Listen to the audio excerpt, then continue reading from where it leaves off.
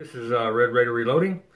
Thought I'd make another video today to introduce the newly purchased Henry lever action in 38 Special and 357 Magnum that I picked up from a local gun shop a couple of weeks ago.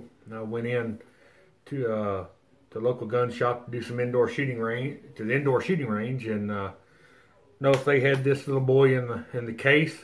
So I inquired about it, went and shot a few downrange with my pistols, and come back and I was like, you know what? I said, for $5.99 for a Henry that was in immaculate condition, I don't think I could have went wrong. So I picked this bad boy up for $5.99.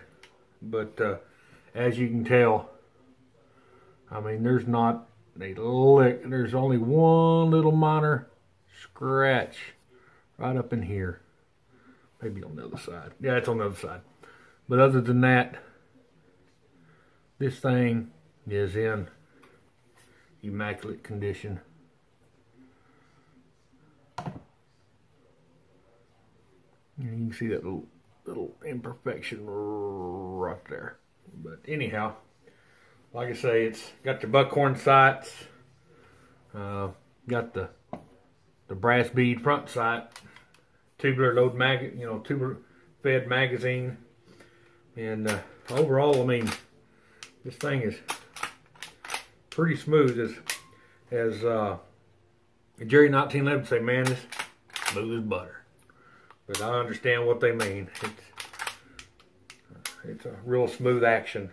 But I'm looking forward to getting some stuff reloaded for this here in the near future.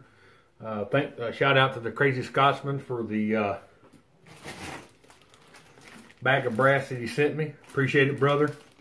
Now I've just got to order my dies. I noticed on one of the catalogs I was looking at that actually had the 38 Special 357 Magnum.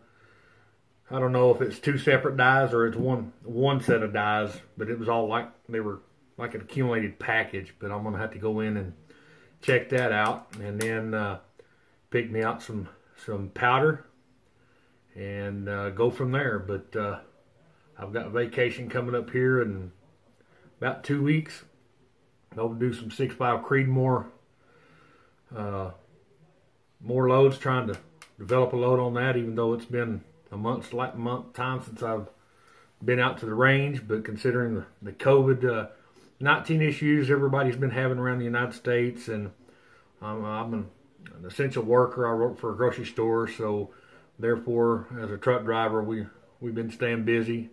I'd be thankful for that. I feel sorry for my brothers out there that's probably been having to sit at home due to this crisis, but hopefully they'll be back up on their feet and out there driving truck or doing whatever they do is for a living. So, but that's what's to come for the next, hopefully in the next 2 or 3 weeks for as far as my channel is concerned. But also, everybody, if you get a chance, go to the Reloaders Network, check those guys out.